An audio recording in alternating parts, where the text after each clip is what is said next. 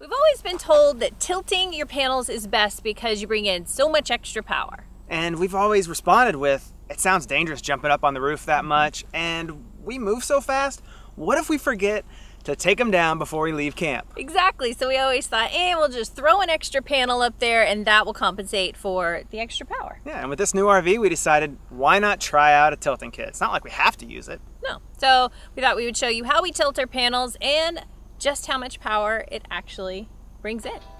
That's extra.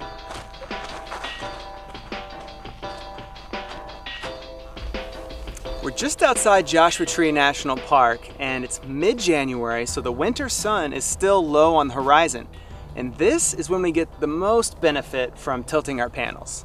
While Jason's up on the roof tilting the panels, we're going to be in here paying attention to the numbers so we can see how much more power is coming in with each panel that's tilted. We're paying attention to this little number that says output 37 amps. So 37 amps is how much we're bringing in right now with all of the panels flat. So let's see what happens. Okay, tilt the first panel. We have all of our panels here on the left-hand side, so we're faced almost perfectly west, so we can tilt our panels.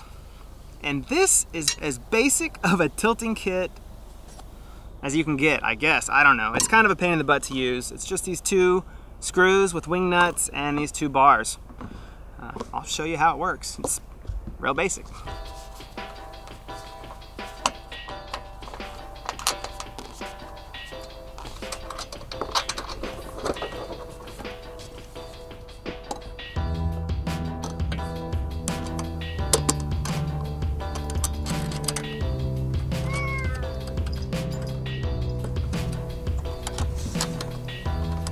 Cool under there, huh, bud?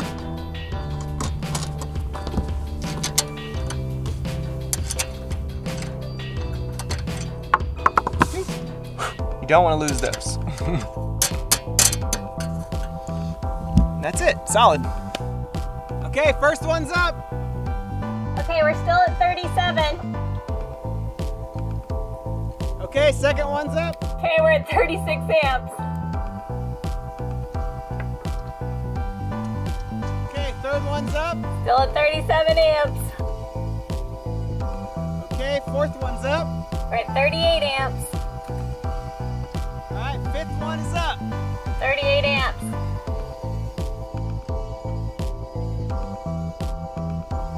Okay, last one's up. Okay, we're at 52 amps. 52 amps. 52 amps. Whew, there for a second I thought we were gonna not have a very good result because usually we plop those up and with each panel that comes up you watch those numbers change, but I think because we waited till a little later in the afternoon, Jason was actually shading some of the panels as he was putting them up, which is why we didn't get to our like big fantastic number until the very end. But to go from 36, 37 amps to 51, pretty awesome. With tilting, there's obviously the benefit of more power, but there's a few things I got that I didn't expect.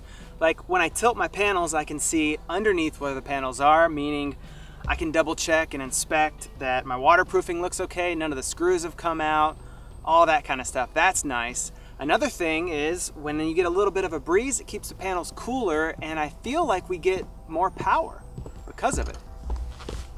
Yeah, so do we think it's worth it to tilt your panels? 100%, definitely. Yeah. Don't get me wrong, it's still a pain in the butt to come up here and tilt them. Maybe one day we'll have an automatic button, but... They'll just go bzzz. Yeah. But until then, you know, if it's only a couple of days, we're not gonna bother. But if we're staying at least for 3 days or more... If you want to know more about tilting, we have details. We have all of our solar equipment listed on our website. On the post you can that click goes over. with this video. Yeah. And other than that... That's it. I think we'll see you next time. Yeah. Yeah. Oh, our next video, yes. Ooh. Oh, it's a big one. Can you run the AC off of solar and battery power? Yep, that's the next test. One of our biggest questions. So that's the next video we're shooting. See you then. See ya. Bye. Should have brought a drink up here. Yeah, I know, it's warm. I could use a soda. Actually, lounge chair right here. Could get a tan. You have your own solar panels? Yeah, charge me up.